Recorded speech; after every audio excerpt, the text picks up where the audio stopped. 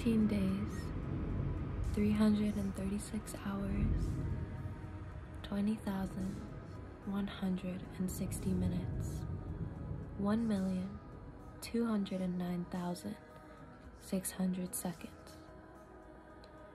That is how long I am not allowed any form of physical contact. I personally have turned to art as my sort of escape, and I create my own little world out of my imagination.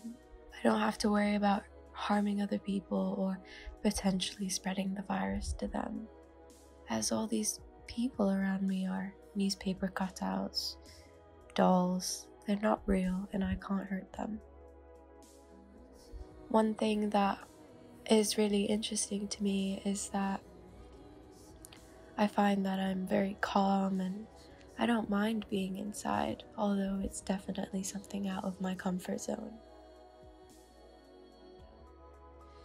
I've been looking at the world through windows. I haven't properly been outside except for when I go on walks.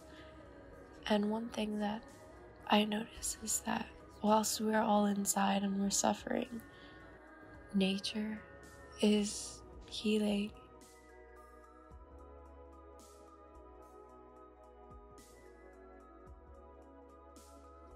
I see it in a way that a lot of us will come out of isolation a completely different person, and there are going to be some problems and we're going to have to deal with them and help one another.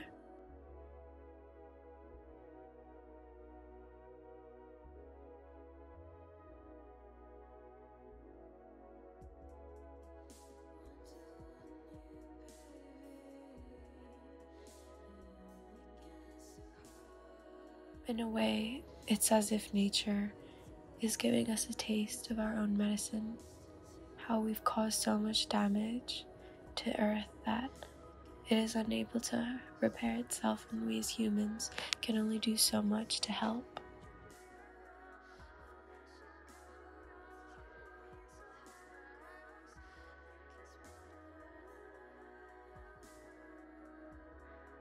Humans were not made for isolation, and they weren't made for any of this.